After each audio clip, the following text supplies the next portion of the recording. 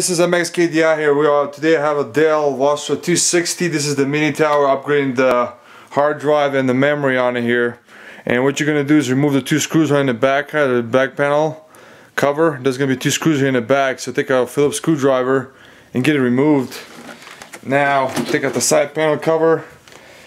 Here's the memory, two memory slots right here using DDR3. I'm going to be upgrading to DDR3 1333 memory, dual channel. So you're going to take this, I'm going to remove the memory right there and install the new memory.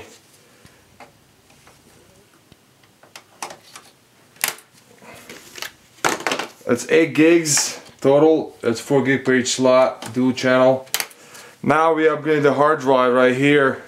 You got a Phillips screwdriver and it's holding by two screws right here.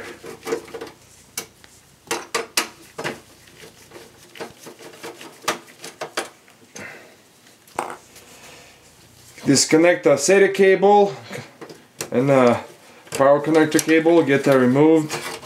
It comes out. Now there's going to be one screw right there and one right there. It's held by the K. And we're going to remove that, the screw right here. Install the new hard drive. It's like, looks like it's not a caddy, but it's like two clips holding left and right side for the hard drive. And stick the new hard drive in here. See, another drive. I'm going to install the other one. Just upgrading it. Okay, here's there. Okay, now install the clips here. Hard drive.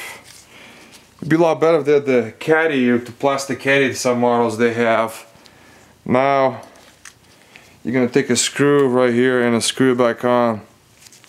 Phillips screwdriver. One side. Now the other side.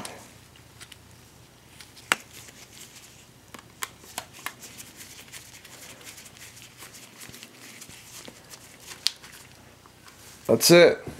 Just reconnect it right back. Okay, now you're going to screw it back on the two screws right here. One.